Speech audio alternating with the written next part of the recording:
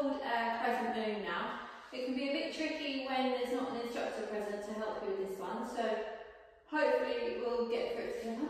So you're going to step through into a Delilah. You're going to pull yourself up, but you're going to turn yourself so your chest is on the front of the hoop, and you're going to hook your right foot.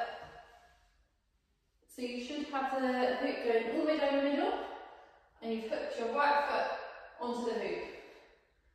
You can then have your hands up, make it nice and pretty, and then to come out, you're going to unhook your foot and pull yourself into the hoop. So we'll do it again. So from your Delilah, you're going to pull yourself up and turn yourself around into the hoop and hook that right foot. And you're going to have the hoop going through your chest. And you're going to point this left leg down straight. This is Crescent Moon.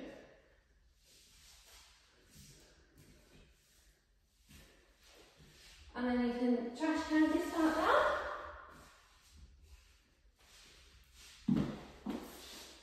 So I'll put it on spin, but the main aim is so you can dial that up, then you're going to turn your body round so you're facing the hoop now.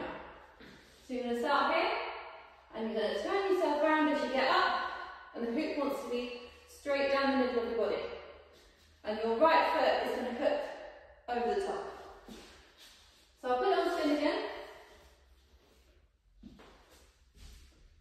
Then we'll go up.